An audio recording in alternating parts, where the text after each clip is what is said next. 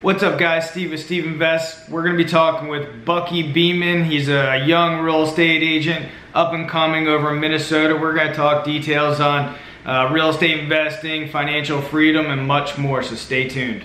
All right, welcome to the Bucky Beeman audio adventure. It's been a while since I've had an episode, and we are getting right into it. I'm trying to think back how I even met Steve. I met Steve through a YouTube comment. That's where I first met Steve, so I'm excited to learn more about your business and more about where we connect in multiple ways. I appreciate you having me, man. Steve, where are you from? Originally New Jersey, and then moved to Florida when I graduated high school. I had to get out of the cold weather. I know you're in probably in the cold weather right now in Minnesota, right? Yeah, I'm used to it by now. I even have a plow truck. I got it right out of high school. Put way too much money into this truck. But when it never fails, like when snow removal season comes around, I'm just like jacked up for about the first 2 or 3 times shoveling snow and plowing snow. And then about the 5th time, I'm like, what the heck why do I still own this plow truck? Yeah, I don't miss that at all. How long have you been in the real estate business? I got into it when I was in college in 2002, and then my sister was over on the East Coast of Florida in Fort Lauderdale, and I got busy pretty quickly and wound up bringing her over. And in 2006, I got my broker's license, and we started up our company, Maxim Realtors. Yeah. That is sweet. And did you start off right away with your real estate license, or did you dabble in investment, or where did it really take you? My goal is to buy a house early on, and that was my main motivation. I was actually working with another agent that was showing property because originally my father ended up picking up a house, and I wound up renting all the rooms out, and this was a way for me to basically live free in college, and worked out really well. And then I was like, all right, I want to buy my own, but that last agent was terrible, and I was like, I know I can do a better job searching for myself, so let me just get my license. And then that's kind of how it all started. What did you rent out each bedroom for? Do you remember back when? 3. I had the master, and then I had 3 others. It was 4 bedrooms, $350 a month, and they had to share responsibility for cutting the lawn. My first one, I did the same thing. I think they call it house hacking, but I did the same exact thing. And I went as scientific to break down the utility bills. I'm like, I am not going to lose any money on this deal. So they were paying a portion of their gas, a portion of their electric, everything. That's awesome. And honestly, I think we should have a whole separate call or collaboration on this as well. Cause I think, especially a lot of younger people, we're not taught financial intelligence or really anything in school, and many times even from our own family members. It's just, I think that's one of the things that I'm bringing to the channel too, is more of a financial component. Just being smart, keep your overhead as low as possible, and at the end of the day, you don't have to make a lot of money to be wealthy. I mean, as long as you're smart with money and you invest it correctly, I mean, the sky's the limit. I think the beautiful thing about real estate is it can create this monthly residual income, and that monthly residual can cover so much, your overhead and then some, if you do it right. And even if it's covering your overhead, right? I mean, it's like, then you have this financial freedom to figure out what's over and above your general living overhead, and the sky's the limit. I'm with you, man. Bucky, I can tell you, I see so many real estate agents get into the business, and their cost of living is so high, and they're stressed out to make that next transaction because they need that money in order to pay bills. And that's just, it's not a good way of working in any kind of business, because you might not be as rational in your decision making. You might try to force a sale and everything else. When you become financially free, and money is not the core thing that you're working for, everything becomes a hell of a lot easier. So, and you're a young dude. When did you buy a house? I was 18, 19, right in that era. And it was two things happened. One, I had a friend that was older than myself, and he was already into business, so he was pushing me. Second thing happened is I got introduced to what a contract for deed is, and Nice. lady in Rochester, Minnesota, gave me the opportunity to buy a house that she was tired of managing. She was tired of just dealing with, and I got into it with relatively low money down. I think it was like $5,000, and I don't even, how I look back and like how some people are like, my first house, like all that stuff. I just didn't even think about any of that. I was just like, okay, I got a monthly mortgage payment. I got to find how the hell to pay this monthly mortgage payment. And if I do that, I feel good. I don't even think I told my parents about it until one day they're like, so where are you living now? You're not living with your friend anymore. I was like, oh yeah, I forgot to tell you, I got into this house somehow. That's awesome. I got a lot of respect for you on that. I mean, that's so important. And the more we can get that message out, I think it's, if we can help one person on this call, then we've done our job. The contract for deed is a sweet tool. I've got into multiple properties that way, and it started with the one, but I bet I got into 5, 6 properties that way. And even properties that were listed on the MLS that were sitting for a long time. And then I reached out to the other agent and said, would they consider a contract for deed? And sometimes you got to explain to the seller what that means, but it's been a great tool to get into multiple properties at a young age. That's awesome. And virtually a little money down, right? Yeah. Yep. Exactly. Yeah. So you get that cash flow coming in from your real job. Hopefully you're stashing some to the side, which I was fortunate to do. So, yeah. So your real estate journey, kind of take us through your real estate journey, the ups and the downs. 2002 was prior to the recession, right? Yeah. Yep. So did you feel the recession when you were in the business? It was, let me put it this way. It was almost like taking orders. We did luck out. We had a builder at the time that we worked on pretty hard to get exclusive rights to sell his product. So we put a team in there, and I was in there as well as my sister. We had 2 model homes, and we sold those as well as we could sell general real estate as well.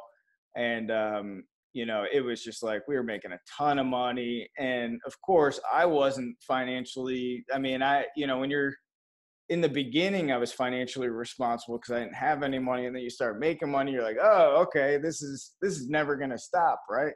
And it stopped pretty much immediately. And so when the market crashed, we really, I sold my condo. My overhead expenses at that time was like $5,000 a month, personal overhead. It was stupid. It was asinine. So I literally liquidated everything. I had, a boat, I had wave runners, I had, a luxury car, I had the condo on the water, or the boat dock, and all that kind of stuff. And I knew that we needed to get lean, and that's when we did it. And we opened up in 2006, and it was probably not the best time to do that. So it was kind of like, we got to get our personal overhead super lean, or we basically closed the doors of our brand new real estate office, and I wasn't going to do that. So market crashed, and we adapted to the market. We concentrated heavily on leasing a lot of properties because people were upside down. So we represented in that period of time over 1,000 landlords leasing their properties. And then we went after bank assets. We had about 50, 60 listings with banks. And then my primary focus, which I've really enjoyed, was helping people avoid foreclosure doing short sales. And we created a short sale course for this as well. And I think, my honest opinion, we're going to go into a recession the next, 16, 24 months. And I think that real estate agents need to be prepared for this, because I don't know how it is in your market right now, but for example, we just took a listing for $400,000, and if it sells at asking price, and these people bought it a year and a half ago, not through us, but if it sells at asking price, they're still going to have to come to the table with about $25,000. And that's, closing costs and so forth. But I don't even think it's going to sell for asking price. So I think and I prepped them like, you guys got to be prepared to come to the table at 50, 60, 70 grand. And they're in shock, but Bucky doesn't have control, and I don't have control over the real estate market. So we're just trying to educate others on how they can at least prepare for it. And, if you can you can help if you can help one person avoid foreclosure and get on with their life quicker, they just become big cheerleaders for you. And this is why we have so much repeat business, because I think we did like 350 short sales when the market crashed. Wow. And you had to Yeah. see people in some of their roughest states, I would imagine, financially, right? I mean, for those that don't know what a short sale is, you're selling it prior to the foreclosure, right? Just before. Yeah, I mean, in most cases you're going to be in default, but basically you're selling it short of what's owed plus closing costs. And a lot of times the banks will waive their deficiency judgments. It's not as bad on credit.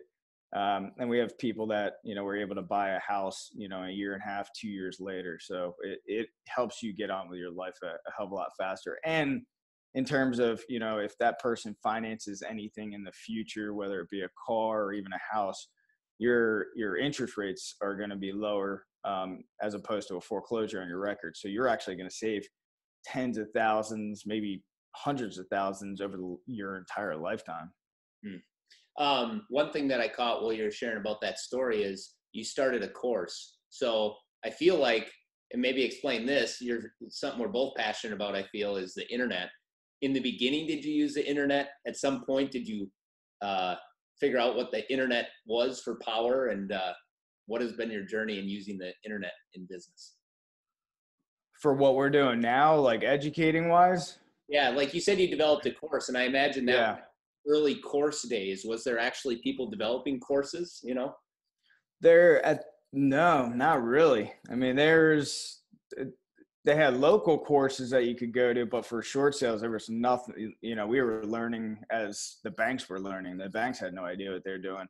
But yeah, I mean, we sold majority share of our real estate company, Maxim, in 2018, and I just realized that I keep giving the same advice over and over and over, being super redundant. I needed to put it on film and make sure that it gets out there. So that's why we're doing the courses as well as the YouTube channel and so forth.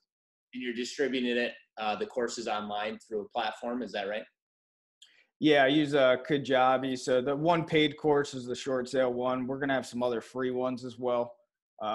So just the one that I'm working on right now is basically a jumpstart program, your first 48 hours into real estate. Even if you're a veteran agent, this will kind of just put things in perspective, get your ass in gear, and jumpstart your real estate career. So that's gonna be a free one that we're gonna put out here soon. That's sweet. What has your journey been like with the internet in business? Is it something that you just recognize now, the power that it has? Yeah, I think I've been sleeping on the sidelines. No, I've been pretty old school, to be honest with you. I've been old school with real estate prospecting and everything, knocking on doors, cold calling, just face-to-face presentation. And we've developed a lot of business that way, even recruiting agents for our real estate firm. So, but and as you know, I just went to Vid Summit. It's insane how much opportunity is out there for people. I'm shocked. Mm-hmm. And I feel like that's just all industries, but internet obviously can help the real estate business as well. It's just, I got introduced to the power of it. It was probably 4 years ago. And I'm a big subscriber to Gary Vee. And he's me too. talking about Snapchat and how it was on the come up. And I just started creating content on Snapchat. And because I was creating content consistently, and I think I was even trying to find a way to put it on YouTube and other places, I was able to meet other real estate agents that use Snapchat during that same time. We're all figuring it out at the same time. And it led to a mastermind where we met up in Salt Lake City, Utah, and it led to building relationships, and it led to a Facebook group. And I'm actually going to reunite with some of them this week in Madison, Wisconsin. And it's just like, if I can build relationships with other real estate agents that are trying to figure out this internet thing, how the heck can I build relationships with clients using this same technology? And you're right, it's a door opener. No, that's awesome. And I saw you're on TikTok too, right? I saw one of your videos. And the only reason I'm on it, man, is because Gary Vee again. He's been pushing it. He's been pushing it hard. So I remember him pushing Musically probably 2 years ago, and I started creating some content. Let's say I created 40 videos, And I just felt awkward. So because it was all younger people. So I was like, I'm just going to delete these. So I deleted them. I wish I wouldn't have. But anyways, um, Musically then sold out to TikTok. And just in the last, gosh, it's probably been 4 months, Gary has been just hammering, you need to be on TikTok. The time is now. So I've been having fun with it. I don't foresee, like, personally getting customers specifically from TikTok, but I do see the ability to create content that's amusing that I can distribute on Instagram or other platforms, and then build rapport with people. No, I think that's a smart point. I think everything you're doing is smart. I mean, kind of like Gary Vee says, you got to get on the necessary platforms and work them. And nobody's going to work them besides the person that's behind it. And it takes that discipline and consistency. So I think you're doing all the right things. I mean, that's so beneficial. And like what you're saying, the mastermind groups and developing those relationships. I applaud you.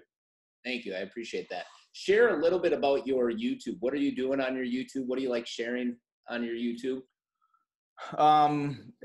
It's ever since we sold our company, I've definitely had a lot more free time. So I'm like, all right, and I love to give back. I love to share my knowledge, my experiences, my failures, everything. So it's basically just helping real estate agents and, any kind of, tips or tricks or anything that I've been through or I'm thinking of. I'm like, oh man, that's something. Every time I'm in a meeting with some of our agents, I come up with something new. Like one of the last ones I just did where he was held back and bent out of shape. He was with another real estate firm for a year, didn't do any transactions. And one sole thing was he thought he was too young, and really not. I don't even believe he even got those objections from people, but it was just, he was mind screwing himself. And so, if I can talk through that, and if I can help one person out with one video, help one person out, then I feel like I've done my job. So I'm just all about sharing the content and just my life experience in real estate. And again, the financial component. I think that there's so many struggling people out there that really need to understand finances a little bit better. And, you at the end of the day, and I heard Gary Vee say it a bunch of times, it's to me, I don't care about being a millionaire or anything like that. What I care about is happiness. And when I have free time to do whatever I want, for me, that's true happiness. Free time to spend time with family, friends, sit on the beach, whatever, Mm-hmm. Do what you want, with whom you want, when you want. Right? Yep, exactly. And I can tell you, Bucky, it's not that difficult. Almost everybody, depending on their debt situation and their scenarios, almost anybody can get there in a fairly fast period of time. Even when the market crashed, I was able to become financially free in literally a 3.5, 4 year period.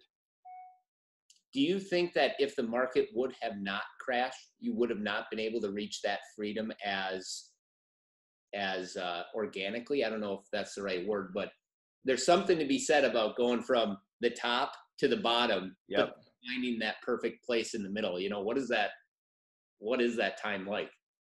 Yeah, I mean, when you got, $10, $15, $20,000 a month coming in and commissions, you're kind of living it up. And but yeah, if I didn't go through the crash, it humbles you.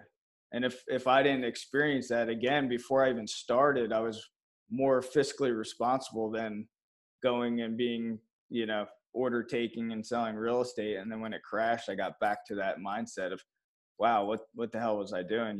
It's easy to get off track, and absolutely, I don't regret it for a minute. I'm glad I went through it. There's an old saying, you really don't learn much from your successes. Mm-hmm. And I agree. It's like, I tell all of our agents, like, I want you to go out and fail as much, because schools teach you, hey, you got an F or a D, like you're a loser, you're doing bad. But it's all ass backwards. You got to go out, you got to fail. And within that failure, as long as you're taking it the right way, you learn and you grow from it. When you hit these success points, it feels good for a minute, and then you're like, okay, now what? But what did you really learn? You know, like one thing you do learn is, hey, I can do it. I can get there. And another thing with that is, I recommend everybody work on reflection on a daily basis, because you can, if you do reflect on your successes, that'll help as well, because it's easy to forget about them. Mm-hmm. That's good. Love every moment of that. Um, let's talk a little bit about Vid Summit. I see all these national conferences. I've been fortunate to go to Social Media Marketing World 2 years in a row. I've done those masterminds with what we call ourselves the Snap Pack. There's a Facebook group out there of real estate agents from around the country. They're all exciting. They all have the hype, you know, online. They make you want to hit the buy the ticket, and then you try to figure out how the heck to get there. What would be your review on Vid Summit? If I had to sum it up in one word, it was inspiring. There's a small YouTuber, you probably heard of him. His name's Mr. Beast. He's huge. If nobody has heard of Mr. Beast, the dude he's huge. The guy that founded Vid Summit, Daryl Eves, he actually sold a portion of Vid Summit to Mr. Beast. The guy's name is Jimmy. He was one of the keynote speakers. He's got millions and millions and millions of subscribers. The guy, they're marketing geniuses, but Daryl really was a coach for Mr. Beast as well. They're both big YouTubers. What's cool about Vid Summit is they cap it at about 1,500 people. It's not a fan show style. You know, when you're there to learn. You're sitting next to the guy next to you might have, you know, 2 million subs, and the guy to your left is brand new, you know, so you just don't know who you're sitting next to. But there's a lot of big YouTubers there, a lot of guys that I've been watching for a while, like Pat Flynn, Sean and Benji with video influencers, Brian G, Nick Nimmin, his brother. I mean, there's a lot of good speakers there, and it was all broken up. So like at any given time, there's probably 4 or 5 sessions going on at once. So you got to pick and choose, you know, the most popular. And I bought the live stream or recorded version too, so I can go back and watch other ones that I missed. That is great. And so what were some of your takeaways from the Vid Summit? You know, when I decided to go the YouTube route, make this commitment, because, you know, it does take a strong commitment to consistency. I went to kind of the school of YouTube. So I watched as many videos as I possibly could about how to grow a YouTube channel. And one takeaway is I think I was basically 90% doing pretty much everything that they all recommended. So I still have about, you know, a good portion of stuff to work on, which I've been doing the last couple of days. I couldn't say there's anything that big where I'm like, hey, this is the one thing, because at the end of the day, it's consistency. You got to be consistent in anything you're doing to get a result, whether it's working out or, you know, prospecting or whatever. So that's forefront. But learn some stuff about LinkedIn. LinkedIn, I know Gary Vee's been talking about this. So I forget her name. It's her last name is Chan. She's huge on LinkedIn, and she did her keynote. And I guess from February of this year to present day, there's only 1,500 people on LinkedIn that are consistently meaning once a month putting video out there. And I guess there's 630 million people on LinkedIn. So 1,500 people, and the organic reach is huge. So one takeaway for me is I'm actually going to meet with part of my staff, Rhonda, over here. And we're going to talk about a game plan moving forward to get the video content from YouTube, clip it up into, you know, multiple clips and put it out there. Also, another thing too is on any platform, they don't, you know, LinkedIn doesn't want you to move off of that platform and go to YouTube, and vice versa. So if you are putting content out there, you got to figure a way of leaving that content out there and not linking.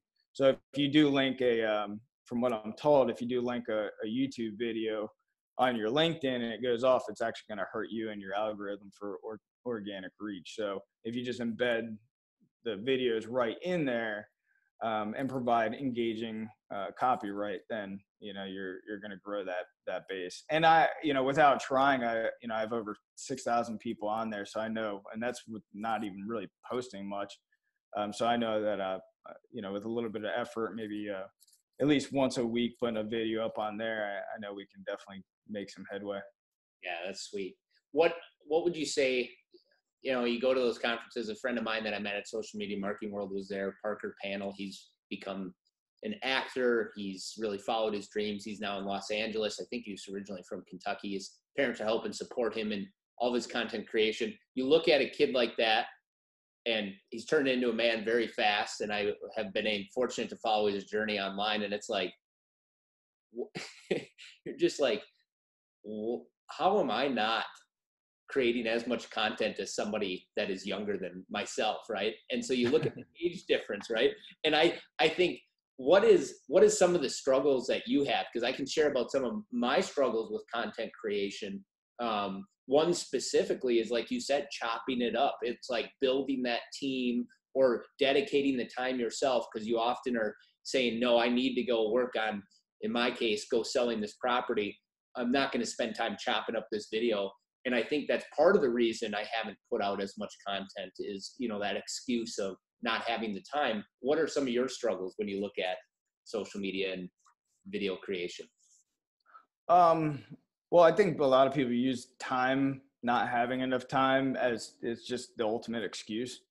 And we can all play that game, and we all do it, and I think that's all you have at the end of the day. So one thing was being able to free up time, but also, I made the investment pretty quickly in our staff VP of marketing, Rhonda, to help me out. And, she's part-time right now, but we have a goal coming into next year being full-time. And for somebody to be able to help out on the different platforms, as well as copyright creation and all that, it's, assisting and leveraging other people is huge. But that, you might not be motivated one day to get on film. You might not have necessarily the best ideas going. Everybody has bad days, or they're tired or whatever, so I think that sometimes I struggle with that, where I'm just exhausted. I'm like, it can wait another day. But when you start doing that, you go down that rabbit hole and you're screwed. But what about you? What's your hang up? Another hang up that I have, I would say, is the copyright. I just don't consider myself a very good writer. I don't consider myself passionate about writing. And for that reason, like, I think back to my tweet about a month ago when someone just completely butchered me on my tweet. They're like, your there is wrong, your is wrong, and something else is wrong. And I'm like, yeah, you're right about every single one of those. So I usually, less is more for me when I go into my copywriting. So it's a big hang up, especially if you talk about search and how that works on YouTube or certain channels. I'm probably losing my amount of reach because of my copyright abilities. I gotcha.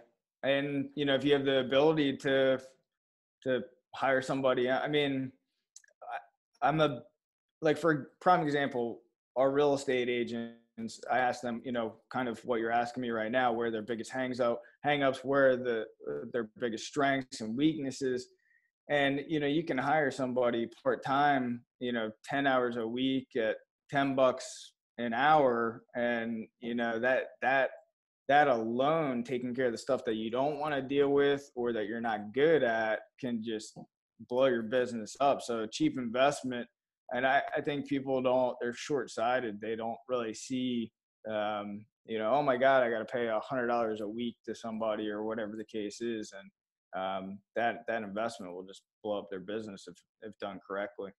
Yeah. And I'd say you should do the same, search around. If anybody, you might find somebody listening right now. It's like, hey, I'll write for you, Yeah. Yeah. That's great advice. If you are looking at your 2019 going into 2020, where do you find yourself spending more time than you have in the year past? It's a good question. The YouTube thing, all this is pretty new in the last few months. So we're pretty new on this. So want to stay consistent with the 2 videos a week, but I've got at least a dozen courses, and the courses, I don't know if the creation of the courses, the copyright, and then the video process, and then the editing, it's a lot. I mean, the short sale course is just over 2.5 hours long. And I mean, I should probably document how many hours I got into it, but I want to lean more toward that. And obviously free courses as well that we're going to put out to help people. I think that's important. And if they want to niche out. So I'd say probably at least 2 or 3 courses next year. And that's going to be a bear, but I got to get it done. I mean, I think there's people that need that info. Yeah, that's cool. I've never even thought about courses and the amount of time that they take, but if you're providing a solid course where you're truly giving the value that it's worth, you got to invest that time up front to make it into what it can become.